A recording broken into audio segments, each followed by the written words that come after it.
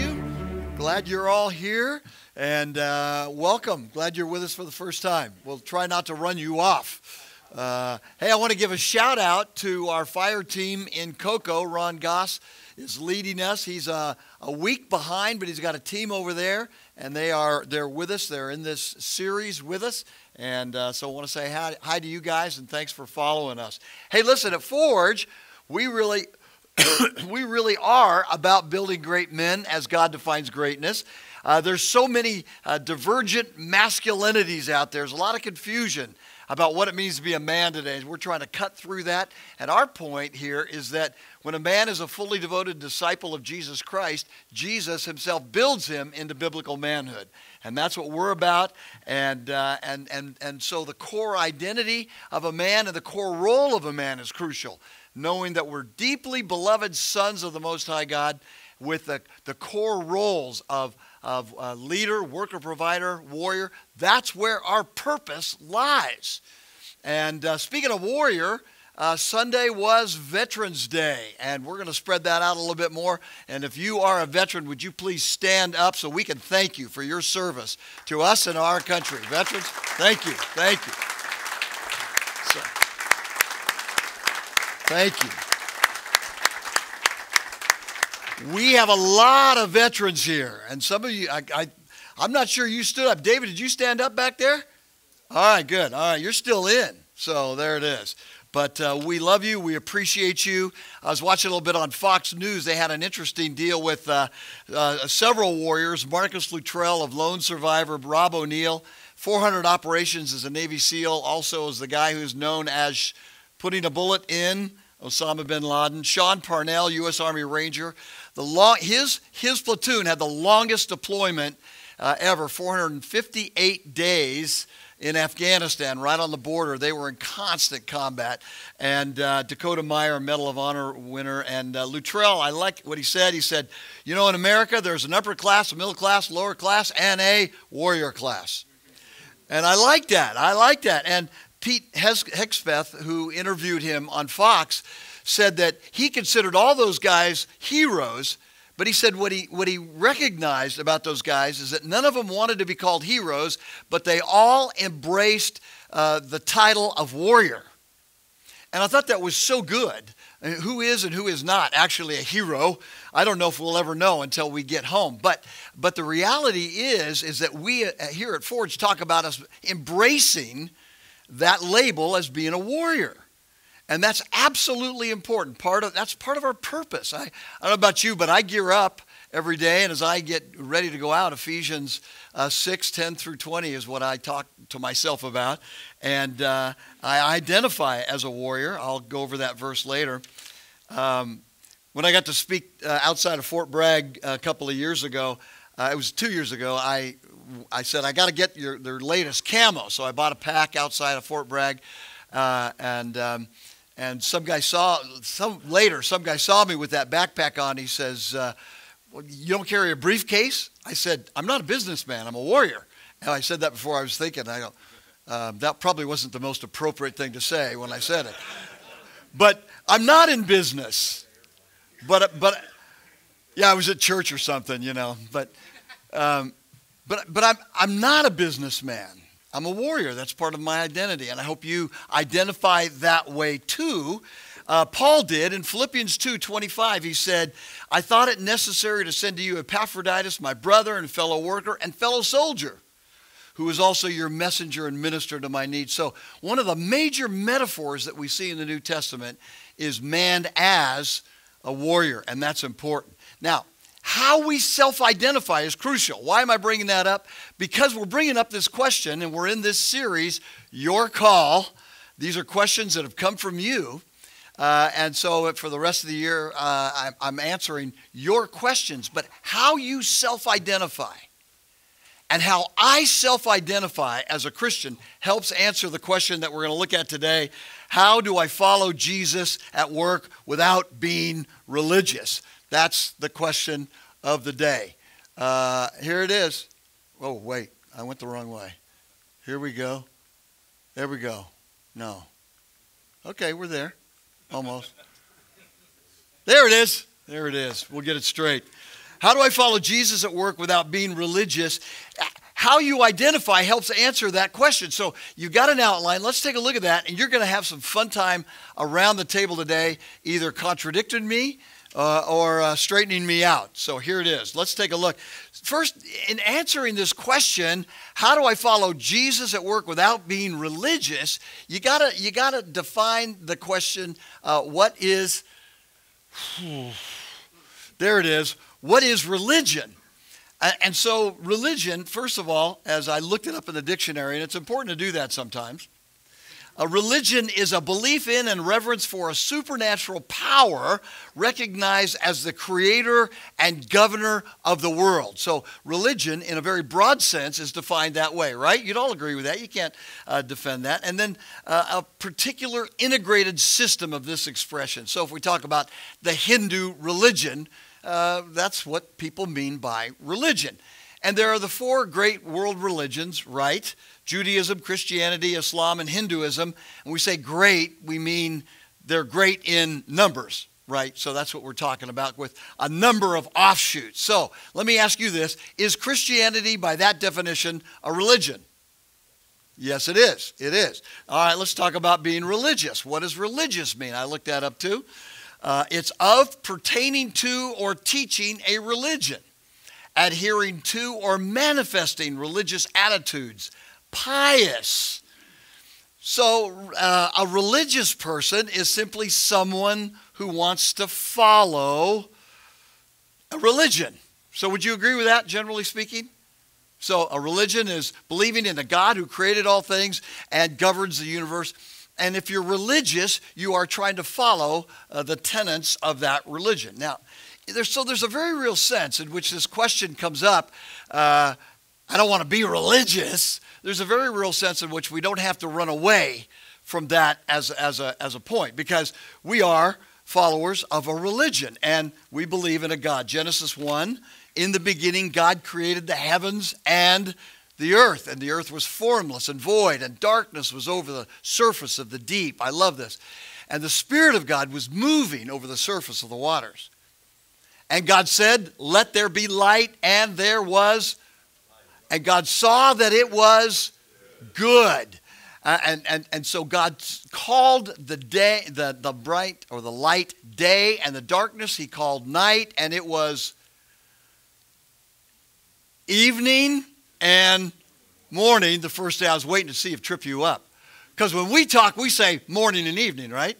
But in the Hebrew way of thinking, based on the Genesis text, it's evening and morning. They start their day at sundown the day before, based on the Genesis text. So there it is.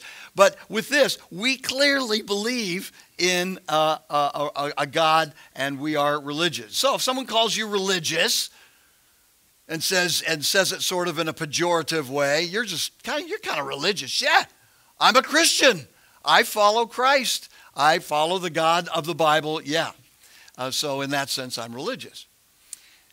But I think Christians tend to want to go deeper than that. I think evangelicals particularly, who believe in Christianity, in Christ, don't want to be called religious. I don't think we really like that terminology.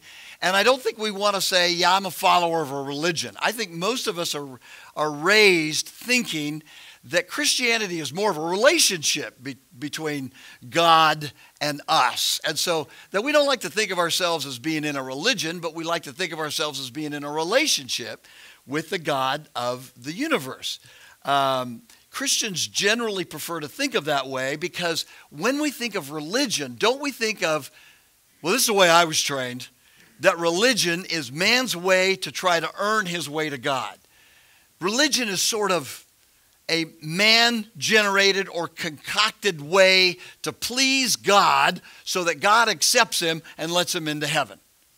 And so that's how I was kind of raised thinking of religion, and why I don't like to say, yeah, I'm a follower of a religion. Christianity is everything opposed to that, isn't it? Christianity is not what we earn, it's what we receive. It's what Jesus did for us rather than what we do for Jesus. Right. And so it's important for us to understand that. And so someone says, you're a religious man, I can't stand it. Use that as an opportunity to witness, right? I think One answer to that is just respond with an elevator speech, something like this. And you got to prepare for this, guys. An elevator, I don't know about you, but I have all kinds of elevator speeches ready to go when someone says certain things, certain stupid things, and certain good things too. So if it says you're kind of religious, one thing I say, hey, listen, I'm not religious. You smile at them. You say, I'm not religious. I am a Christ follower. Listen, if you think I'm religious, the reality is there's nothing I could do to earn God's favor. I could never be that good. God is way better than I am. So I'm not religious in that sense of earning my way to God. I accept Christ because he came and walked this planet and obeyed God's law perfectly for me. And then he took my curse on the cross. Took your curse too, by the way, buddy. So that's who I am. And so be careful. I'm God's property. Leave me alone. I think, guys, sometimes with these questions that we get that you're so religious, I think we have to learn how, as men, to respond back to comments like that and not let them throw us off and just say, yeah, no, smile, and then come back with something like that. Think about it ahead of time and come up with it. Now, having said that, that's my first response to how do you follow Jesus in the workplace without being religious? Number one, the answer is simply have a comeback. Accept it. Yeah, I follow religion, but then take it to the next step and use it as an opportunity to witness. Now, footnote, caveat, there are a lot of other belief systems around us today that cannot be put in the category of one of the four world great religions that don't believe in a God, that governs the universe. Nevertheless, they are very religious in nature. You understand that, don't you? We are around people every day who live with religious fervor, even though they don't believe in a God, and even though they say they don't have faith in anything, they do. And I want you to know about that so that you can push back on them. What are some of those? Humanism is one of them.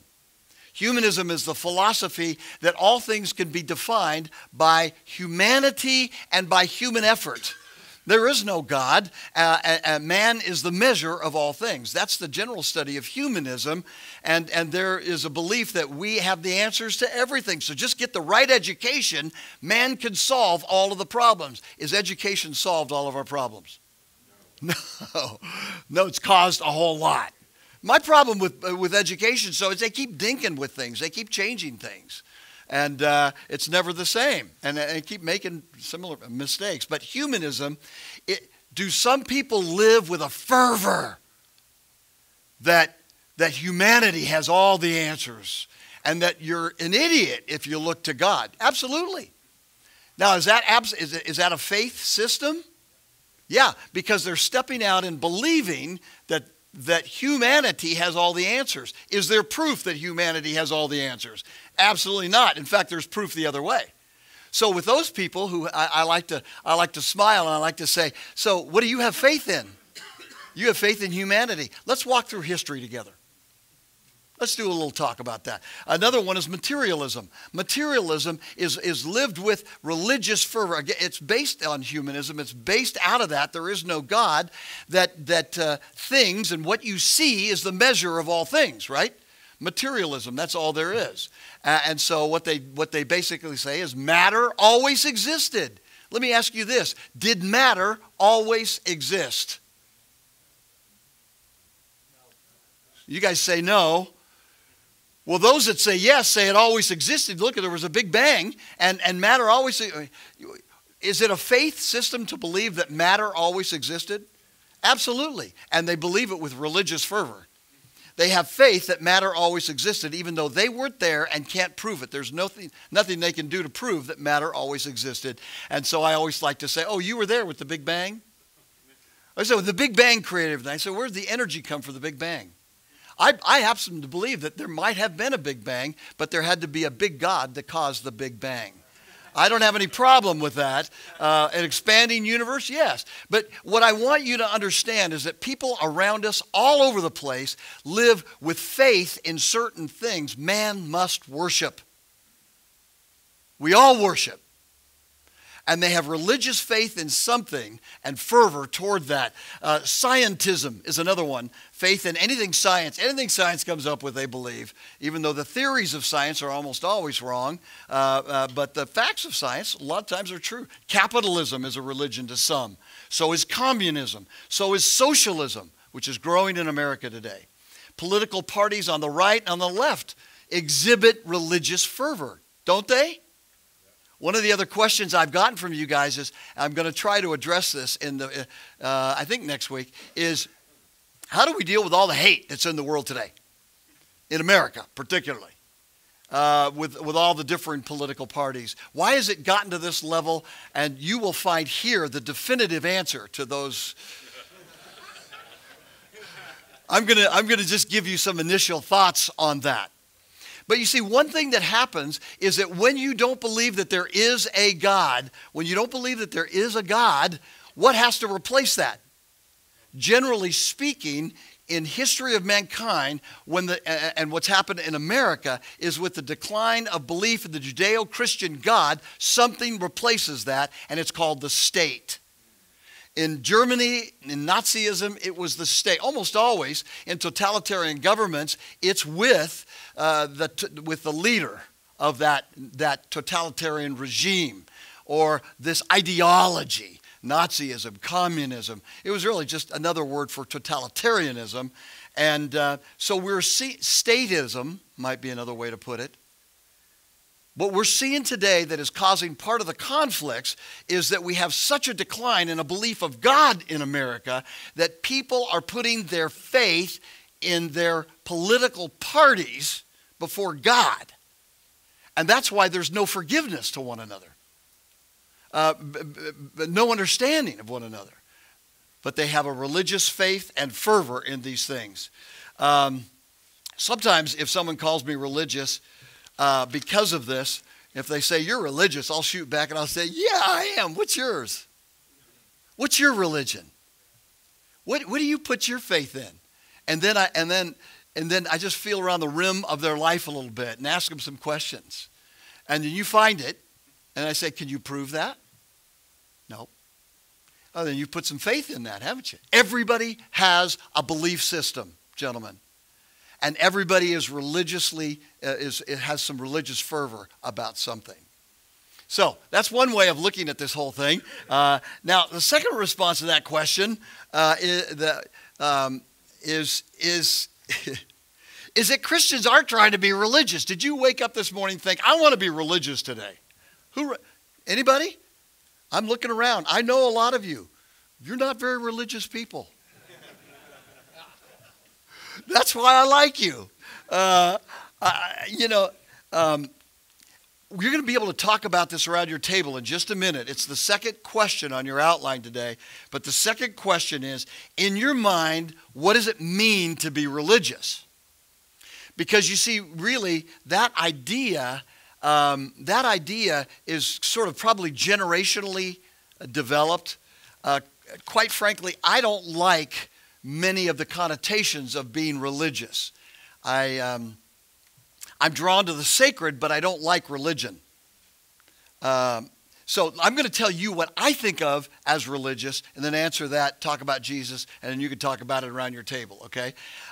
When I think of somebody saying, "You're religious," and the person who asked this question is at the Longwood Forge, and he raised that question because he's working in a real man industry where if you're religious, you're a weenie, right? You get that? And that's why I don't like it, partly. Because when I think of somebody who is religious, I think of a guy who's nice, sweet, kind, gentle. I think of Father Mulcahy on MASH. A high, squeaky voice. And they like religious environments. They like the religious trappings, whatever it is with their religion. I think of a guy who's religious. I think of a guy who's, frankly, a little soft, who's trying to live by a right code of living, and he thinks by being nice and soft, God's going to accept him. And religious men, in that way of thinking, stand out to rough and tumble guys. If you are softer, and you're kind of religious, and this is kind of a place where like it seems to attract like. I don't think we have many in that category, but the reality is you're going to be a target for those guys that work hard, cuss hard, drink hard, live hard, play hard. They're going to see you like a Father Mulcahy, and they are going to tease you to no end. This was what was sort of going on with my friend. Not that he's that way, but that he's now in a new job where these guys know he's following Christ, but they give him grief all the time. And that's what we say around here. The male love language is shame and abuse. We kid each other, right? A lot. Well, pagans understand that too. And a pagan is going to go after a religious guy relentlessly. Why? Because they don't think it's manly. They don't think it's manly. And so, frankly, I want to be seen as a man, and rather a dangerous man at that. I don't want to be known as nice and soft. And all right, so that's my picture of religious. It may not be your picture of religious. You can talk about it around your I also think, when I think of religious, I also think of those Buddhist monks that wear those orange flowing robes and sit down with candles, and they're trying to solve the world's problem by gaining personal enlightenment and withdrawing from everything. Okay, that's in my mind. That's what I'm thinking of. So my second response to this question, how do you follow Jesus at work without being religious, is to simply say, we aren't trying to be religious. We are Christ followers. We are men following Jesus Christ, and we follow him first and foremost wherever we are. At work, at home, wherever we are. We're not trying to be religious. And guys, what I desperately want from all of us is to get our view of how a man should relate, not from our culture, but from Christ. And so what I really want you to do, I challenge you this week, get one of the Gospels. The shortest one is the Gospel of, thank you. Read through Mark and look at how Jesus relates to people. Look at how he relates to different type of people. Jesus is God come in the flesh to be our Redeemer, yes. But for men, he is a model of manhood for us. And we need to learn from him. And so here's a couple of things. Jesus' ministry started out with a battle. A couple of things, and you can talk about this around your table. This is going to go real fast because we don't have much time. Jesus, in Matthew 4, 1 through 11, he started out. This battle with the devil in Matthew 4, 1 through 11, is how Jesus starts his ministry. And how many days is he in the wilderness, guys? 40 days. 40 picking days. And he shows us, he models in Matthew 4 how to fight a battle. And that's why I say every day we men should get up and recognize. One of the other questions I was given is that we often forget that we're in a battle every day. And like I said, Ephesians 6, 10 through 20 is our family. It's on our family crest. It's our family verse. Be strong in the Lord and in the strength of his might. Put on the full armor of God that you may be able to stand firm against the schemes of the devil. For our struggle is not against flesh and blood, but against the rulers, against the powers, against the world forces of this darkness. Put on the full armor of God that you may be able to resist in the evil day, and having done everything to stand firm. And then he goes into the armor. I memorize it. That's because I know every day is a fight. Every day, the red dot is on the back of my head. You have a target on you because you're a man. Satan went after Adam in the garden. He comes after you every day. If he takes down you, he can take down your family. He takes down a man. He takes down women, children, churches, and culture. And so we need to understand that Jesus, it wasn't gentle Jesus, meek and mild. It was Jesus every day gearing up for a battle. Every day of Jesus' life was gearing up for a spiritual battle. You can't understand the Gospels unless you understand that as he went out and preached, there were opposition everywhere he went. And there are times he said some really straightforward things to some really bad people. I love it. So there it is. The first thing to understand is that Jesus always stood for something. This is a second thing. Jesus' life teaching was straightforward, clear, and challenging. So he started every day with a battle, and so do we. And he models that manly approach to life. Secondly, his life teaching was straightforward, clear, and challenging. Matthew 4:18. Let me read a couple of verses. Jesus was walking by the Sea of Galilee, and he saw two brothers, Simon, who was called Peter, and what was his brother's name? Andrew, his brother, casting a net into the sea, for they were fishermen. And he said to them, "Follow me, and I will make you fishers of men." He didn't say, "Hey, I have a proposal for you. I got a great idea I want you to think about and pray about. We'll do the pros, do a pro-con sheet on this." He says, "Follow me. I'll make you fishers of men. I will mess up your life so much you will have no idea how I'm going to mess up your life." Jesus calls us to follow him, and then he changes so many things. It's great. Immediately they left their nets and followed him. You know, there's a very real sense you can't say no to Jesus. When he really comes into your life, he comes with such authority. Going on from there, he saw two other brothers, James and the son of Zebedee, and John his brother. Okay, so two fishermen, Peter and Andrew, and then James and John. And James and John's nickname was the Sons of Thunder. Yeah, Jesus liked to hang around these meek and mild kind of guys. And he called them, and they left their father and followed him. Jesus was going throughout all Galilee, teaching in their synagogues and proclaiming the gospel of the kingdom and healing every kind of disease and every kind of sickness among the people, even when they didn't want him to heal on the Sabbath. The news spread about him throughout all Syria. They brought to him all who were ill, all who were suffering various diseases, pains, demoniacs, etc., etc., etc. Jesus stood for something everywhere he went. And he models that for us. So when you get criticized, "You're so religious." Take that and just say, "Yeah, I'm a Christ follower." Hey, where are you? Do you believe in God? Enter in. Take it. Stand for something. Wherever we go, Jesus stood for something. That's what it means to be a man following Christ. And it's rough and tumble. And so some of us need to get a little bit more rough and tumble. And we need to remember our identities in Christ. And these guys try to make fun of us. Hey, revel in your identity. Let them make fun of you. People have always made fun of Christians. I'll never forget when after college, before Karen and I got married, I had to wait a year to marry that girl. So before we went to seminary, I worked for GE delivering refrigerators and dishwashers and stuff. And I worked with all these longshoremen, all these guys. They were rough and tumbled. And this one guy, I'll never forget Victor. He hated me. Victor hated everybody. And so when I was put with him to work with him, he was as demeaning and as critical as it could ever be. It's great. I loved it. And I said, every day when I drive with that guy, it was a challenge.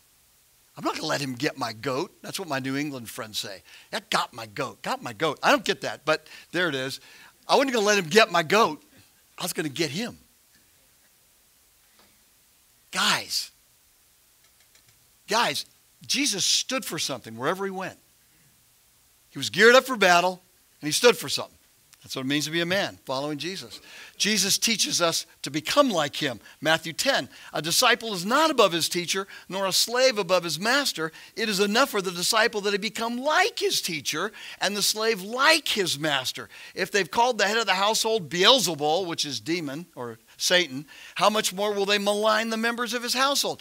If they called Jesus the devil, they're going to call you at least religious. Probably some other things. Wear it like a badge. Wear it like a badge. We're to become just like him. Therefore, Jesus says, "Do not fear them.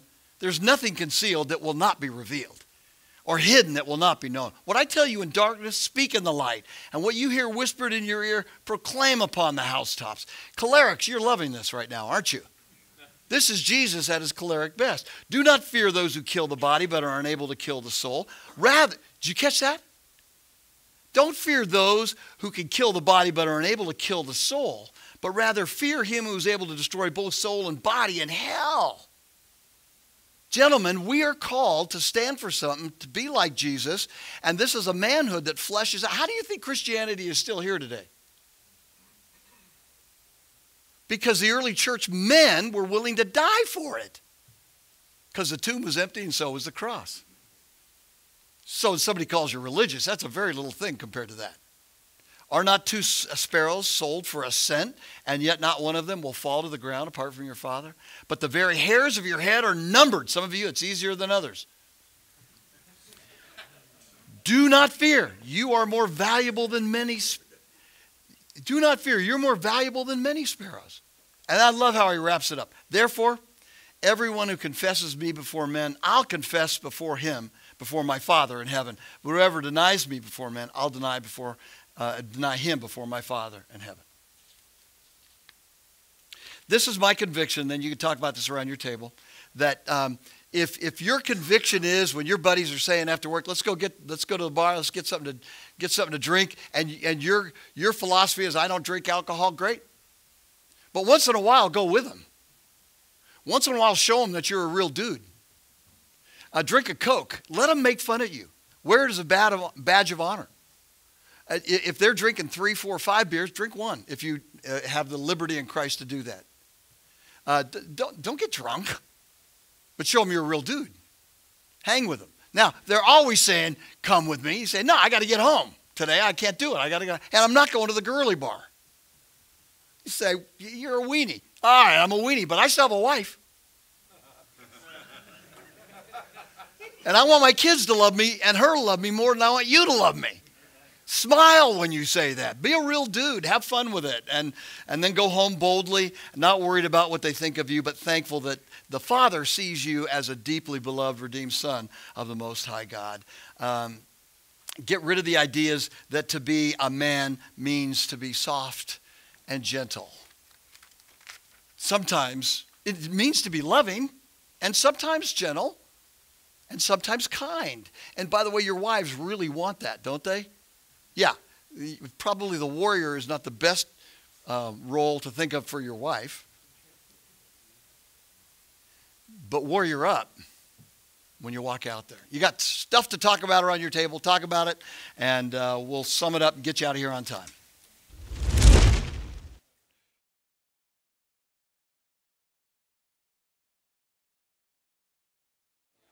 I don't know about the rest of you guys. This table got way off track. Do you guys ever get off track here? No. Well, that's all right. That's all right. We need brothers that when we get off track, get us back on track. All right. Well, obviously, this conversation, I would love to have been able to be at every one of your tables and hear what you had to say. I mean, that's absolutely what your view of religious is. But we'll talk. We'll talk. Hey, listen, next week, no Forge, right? Every week, we have every year, we have somebody show up. We never meet the week of Thanksgiving, the week of Christmas, or the week after Christmas. Those are our weeks off, okay? So, next week is 7 p.m. at Antioch. Yes. Tuesday night, 7 p.m. at Antioch. That's good, Corey. Corey, frankly, that shocks me. That's it, yeah. By the way, Antioch Church, y'all know where Antioch Church is, down here in Oviedo. Great church. I visited there one Sunday, and they had 30 guys in the choir with football jerseys on. I go, this is my kind of church, you know, and they could sing too. So they got a lot of real men in that church, and it's a great church. The pastor's a wonderful man. And so, all right. A couple of things real quick. Bob Stores and Angel Lozado, would you stand up? Bob, where are you? I know I saw you here. Bob, Angel, stand for a second. Bob, as many of you know, has been at point of helping keep our table leaders growing and encouraged. And his work schedule has just gotten to the point where he's turning that over to Angel Lozado. Angel's going to be picking that up, and some of that you're getting your emails from Angel, and maybe Bob too sometimes. I'm kind of still getting them into both. But let's thank Bob and thank Angel for their ministry. Thank you. Appreciate you guys. Thank you. Thank you. Thank you, thank you, thank you. All right, this is how Forge works. We come in here, we enter the light where there's some heat, we get hammered around the table. That could be a selling point for some of your rough and tumble friends. Yeah, come to Forge, we get hammered in the morning. And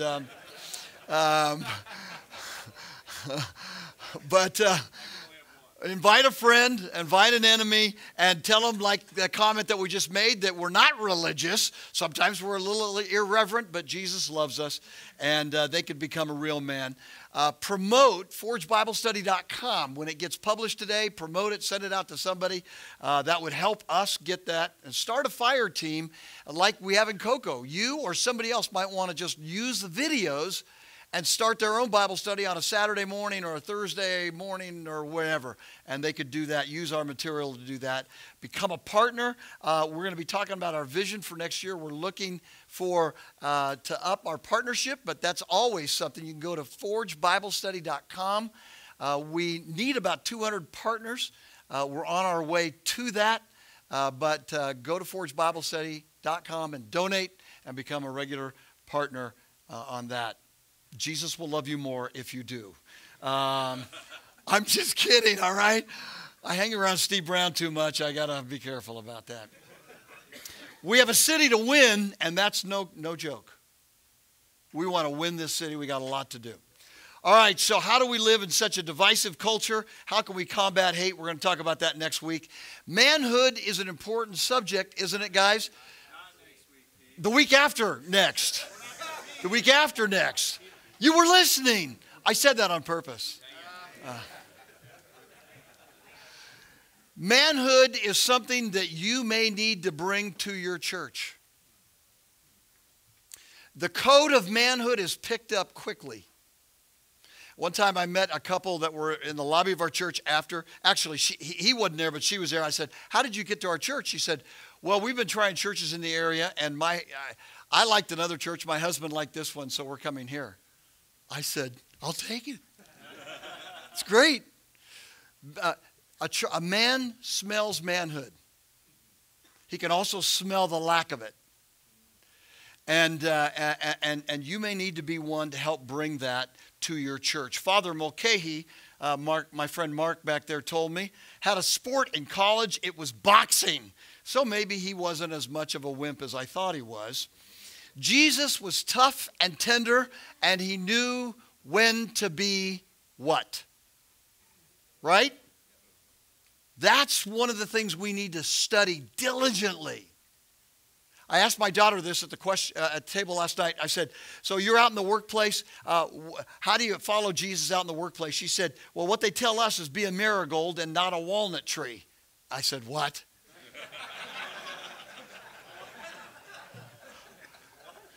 Apparently, a marigold is a flower that they plant around other plants that emits something that helps other plants grow.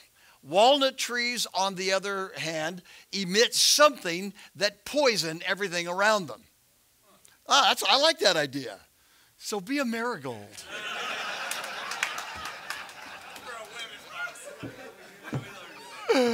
Oh, man.